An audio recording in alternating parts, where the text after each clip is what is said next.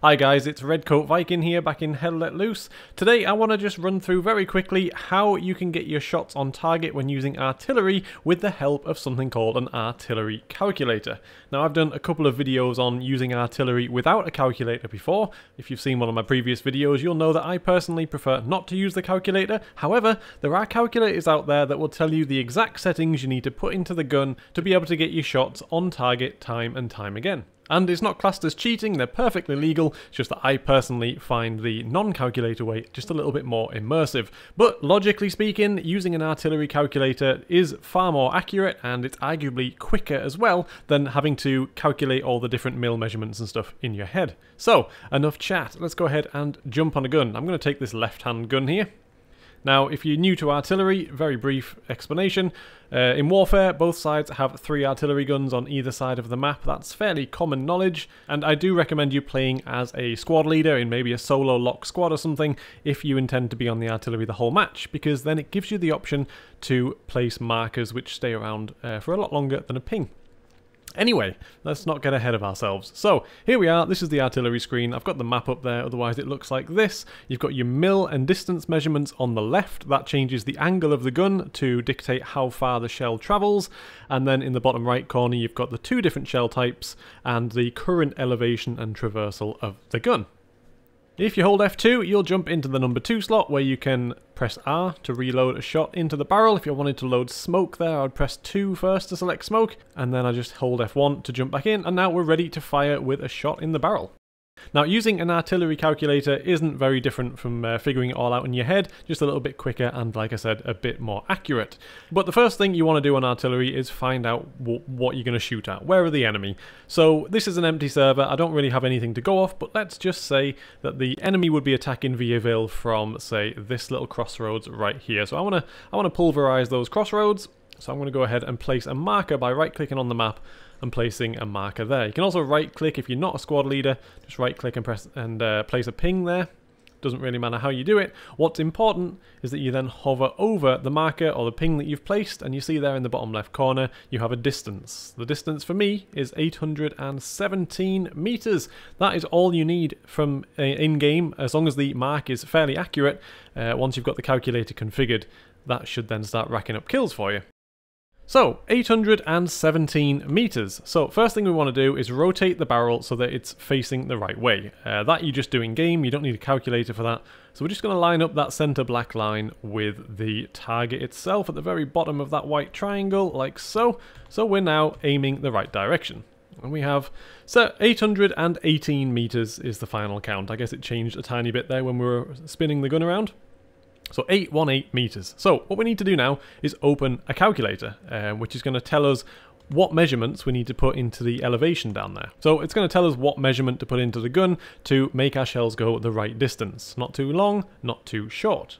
Now, you can either get an app on your phone. If so, I recommend one by tomdave.com called Artillery Calculator, which I'll put a link to in the video description. But for me personally, I'm going to be using this on a second monitor on the PC itself, not on my phone. And I'm going to be using a tool called hell-let-loose-calculator.com, and I'll put a link to that in the video description as well. So you should now be seeing that calculator on the screen. Now, all of these calculators do the measurements more or less the same way. They'll all look a little bit different, but basically all they need to know is what type of gun you're on, Allies, German or Russian, in which case I am on German at the moment, so I'd select German gun type, and then the distance that you want to fire at. So ours was 818 meters. So I type in 818 there, and then just below, or anywhere, depending on which app you use, it just shows you a simple number. Elevation, 808 mil. Now, I use hell-let-loose-calculator.com because it allows you to do more advanced things. You can technically find the angle and all the different ranges and stuff just using the calculator itself. So I'm on Omaha Beach at the moment, so if I was to select Omaha, and I'm on the German North gun, because there's 3 guns, the middle one would be the center, so I'm on the German Northern gun, which does change the meters just ever so slightly. So on this tool that I'm using here, that then brings up this map. And I can then click around and it will show me all the different angles and distances and mil settings and stuff like that. Obviously on this screen though, you don't get live tags. So if another squad leader places a tag in game, you're not going to see that on here. So this is more just sort of a nifty little feature, but really all you need on any of these tools is the type of gun that you're on and the distance towards your target. And in this case, like I said, it's 808 mil here. So that's all we need. So we have 808 mil. We put our distance of 818 in. We got an elevation of 808. So we're going to jump back into the game, and if we look in the bottom right corner here, I'm just holding W to increase the elevation of the gun. We're on the maximum range at the moment, which will be 622 mil, as you can see there on the left. And I'm just going to hold W until we get to 808.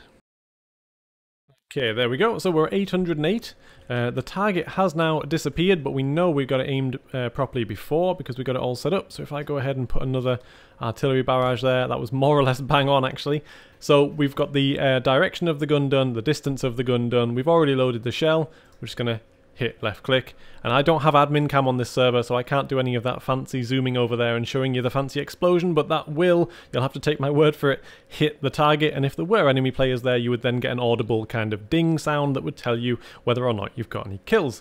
So then you just switch position with F2 and then start switching back when the white bar touches the loading button down there. I'll show you again. So I'm pressing R to reload, waiting for that white bar, and I'm holding F1, and then I'm going, and then switching again. So it's constantly just keep that barrage going, and if you keep getting kills, just keep the barrage going. But to get a bit of a feeler for it, just fire 1 or 2 shells first, and if you get maybe one barrage with a kill, and then the second one without, it's probably a little bit quiet, and you can spread your shots out a little bit further to maximize the cost to effectiveness ratio, so you don't use too many supplies. Obviously, every shot with artillery does use munitions for your team.